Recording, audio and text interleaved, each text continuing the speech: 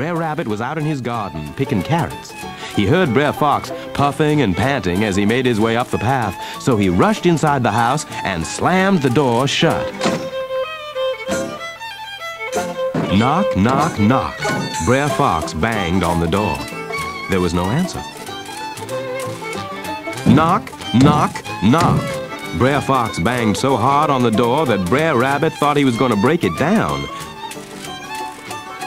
Still, there was no answer. Eventually, Brer Rabbit answered in his weakest voice. Who's there? Is that Brer Fox? Oh, I ate too many carrots this morning and my stomach's hurting. Oh, run and fetch me a doctor. Oh, I'm so sorry to hear that, Brer Rabbit. Mrs. Meadows asked me to invite you to their party. It's today. A party just won't be a party if you're not there. You've got to come. Brer Rabbit still kept the door of his house tightly shut. You can't be too sick to come to a party. No one's ever too sick to go to a party, said Brer Fox. Come on, you got to come, said Brer Fox. I just can't, said Brer Rabbit, and so the argument went on until Brer Rabbit gave in. In the end, Brer Rabbit said, all right, I'll come to the party, even if I am very ill. Actually, I'm so ill that I can't even walk. You'll have to carry me all the way there. All right, I'll carry you. You can't be very heavy, said Brer Fox. But you might drop me. No fear of that. Mothers have let me carry their babies, and I've never ever dropped one. All right, then, I'll go with you, but only if you carry me on your back. That's the only place where I'd feel safe. So Brer Fox agreed to take him on his back.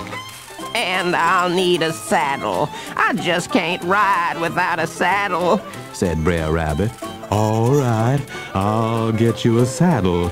But I can't get on a saddle without a bridle.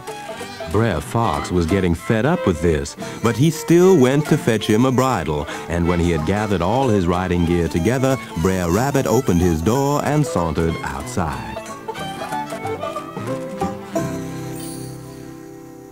Brer Rabbit climbed onto Brer Fox's back.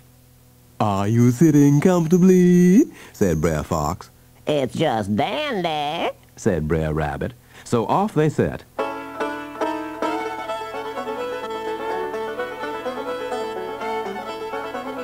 When they'd ridden but a little way, Brer Rabbit raised one of his feet. What are you doing? Said Brer Fox. I'm shortening the left stirrup. Then Brer Rabbit raised the other foot. What do you think you're doing now? Brer Fox asked. I'm just shortening the other stirrup. But what Brer Rabbit was really doing was putting on his spurs. So off they set again. Brer Rabbit dug his spurs in. He shouted as they sped through the woods and the forest.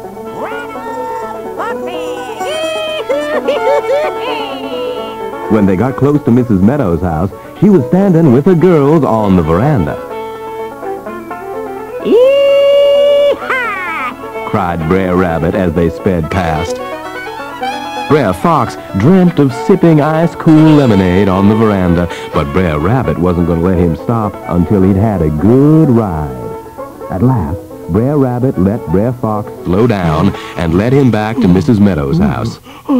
Was Brer Fox glad to have a breather? Mrs. Meadows and her girls just couldn't stop laughing when they saw Brer Fox puffing and panting.